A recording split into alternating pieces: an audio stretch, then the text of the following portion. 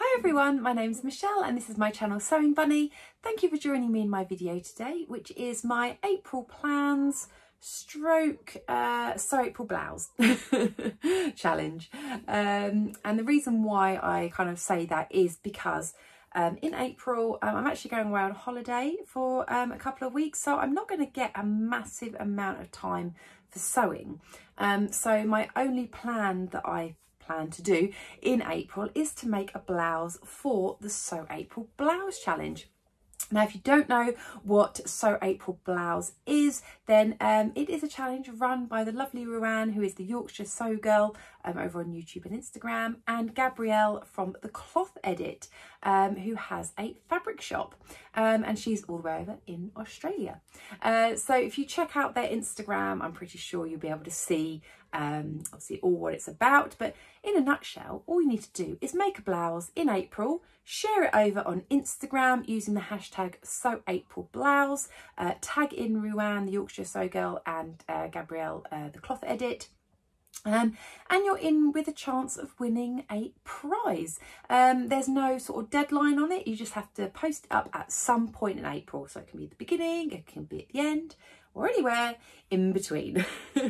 So I plan on posting mine hopefully about sort of mid-April, because I say that's when I'm going to be going away on holiday. So I have got about a week and a bit to be able to sew up a blouse. So that is my plan, is I'm going to make a blouse.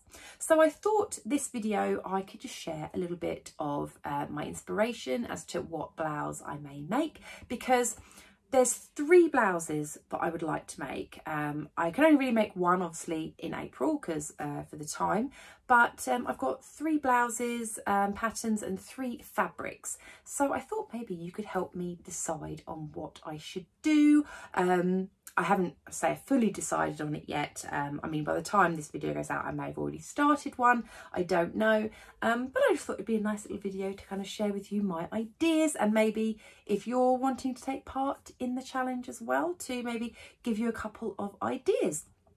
So before I get started on those, I'll just let you know what I'm wearing in case you're wondering. This is a Molly tee from the Sew Over It ebook, City Break.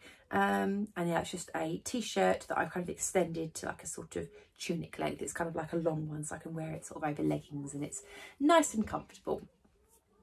Okay, so let's get started with so 3 blouse patterns that I'd like to make. My first one being, what have I done with it?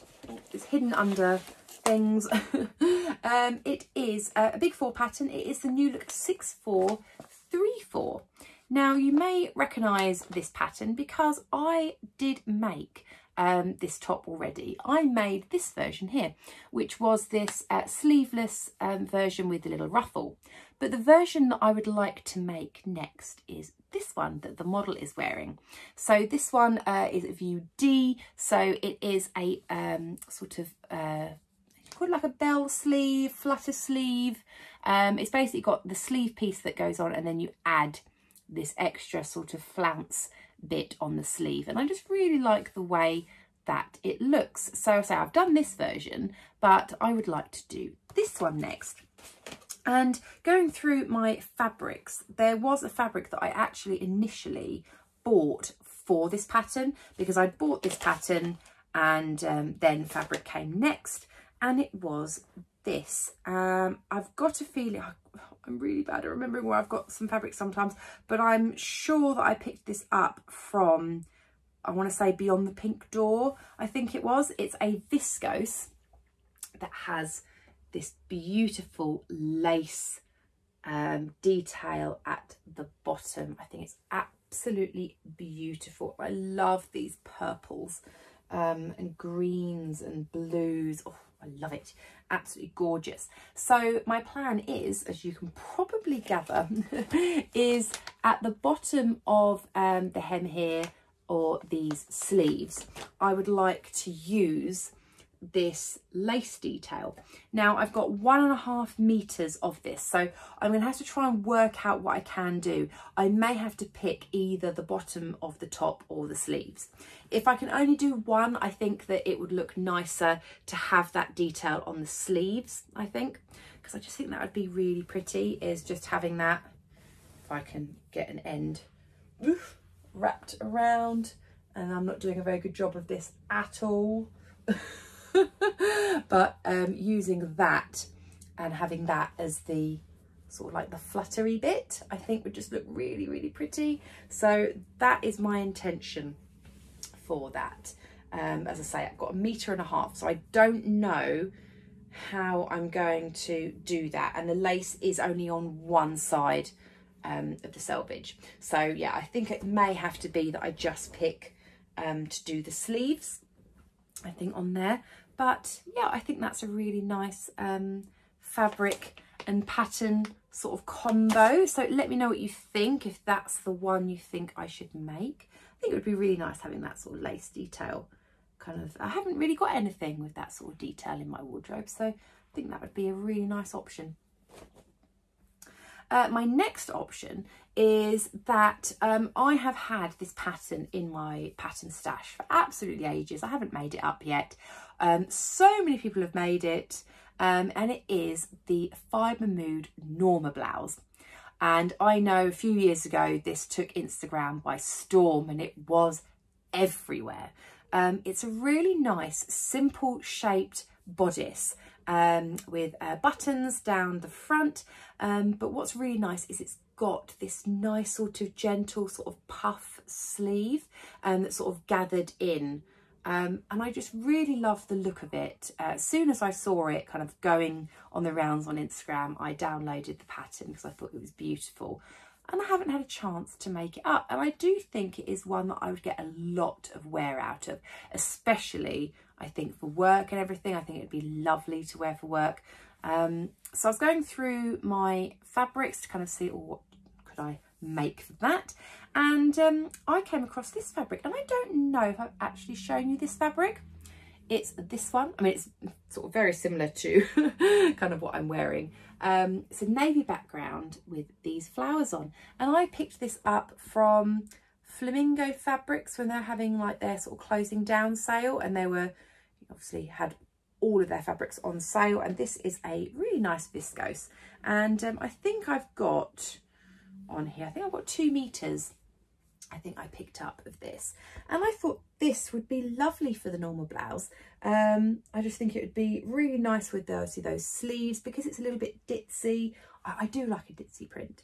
I thought it would be really nice, and then I could pick out one of the colours, maybe to put the buttons down, like get some sort of mustard colour buttons, or some pink buttons, or some red buttons. I mean, you could just pick out almost anything on that, couldn't you? I'm not sure I'd go sort of navy or white. I think I feel like I want like a colour. I think a mustard button I think actually would be really pretty.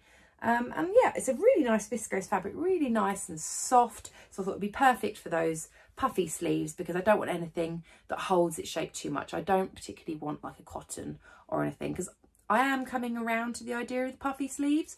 I've made a couple of things now with puffy sleeves, but I do like the soft sort of viscose sort of puffy sleeve. I do like that. So I thought that would be a really nice one too. A really nice fabric, nice and bright. So yeah, that potentially could be the Norma blouse. And then my third idea is I have wanted to make the Tilly and the Buttons Marnie for a while now. Now, when it first came out, I must admit, I was going, nope, not me at all, not interested, completely overlook it.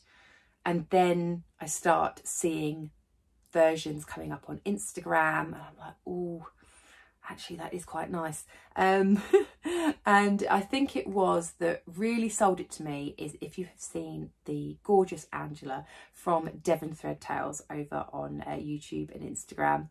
She made one, and she made just the really plain version, and I just fell in love with it, and I was like, yep, I want to make that. Because a lot of the versions I'd seen had got like the pleats that you kind of sew down on the front and on the sleeve, and they look amazing. But for me, I just find that detail is maybe a little bit too much for me. It's not 100%.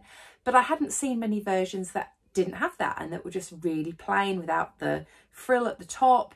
But when I saw Angela's, I just completely sold me, and I was like, yeah, I want to make that. I think it is reasonably fabric hungry. I think it takes about 2.5 meters, I think. And I wasn't sure whether I wanted to make the blouse or the dress, but I thought the blouse would be a really good one to start off with because it is a little bit oversized. Again, it's got like that sort of slightly poofy sleeve. So I thought if I do a blouse and then if I really like it, then in the future I could make a dress. So the fabric that I picked for that is, you may have seen this from my fabric haul that I did the other day.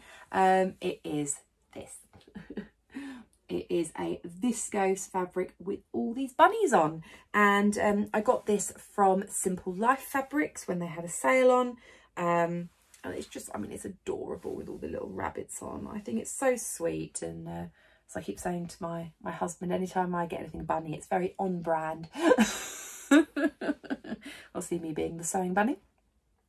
So yes, that one I just thought would be lovely for the Marnie because, I say, it's quite nice and oversized, but I just think it's really fun having this little sort of bunny print.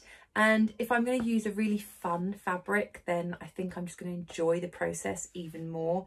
And I have really wanted to make that blouse for a long time.